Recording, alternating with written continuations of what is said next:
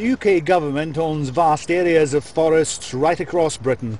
Some earn money through selling timber, but many others are quite simply popular visitor attractions for walkers, cyclists and nature lovers. The forests are managed by an agency known as the Forestry Commission, which also plays an important role in protecting the landscape and preserving wildlife.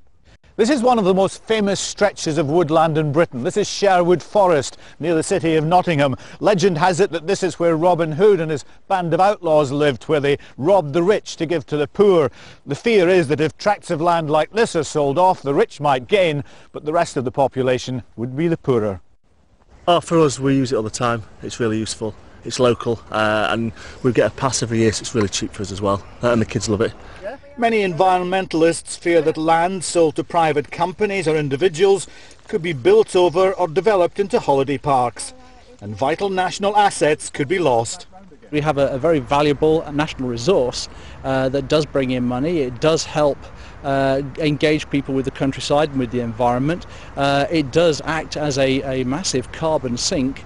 This is something that's worth preserving and worth enhancing. Millionaire entrepreneur Felix is one of Britain's biggest owners of private woodlands. He's buying up vast areas of farmland and planting them with only native British species in order to return the countryside to how it looked many years ago.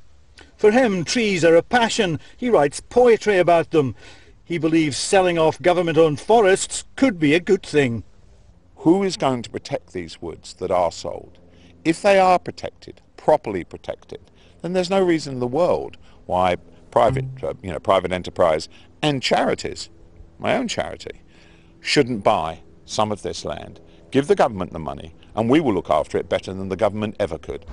The government says that despite the sell-off, it will ensure that forests continue to play a full role in many aspects of British life. But many conservationists are highly sceptical. Harry Smith, Al-Jazeera, Sherwood Forest.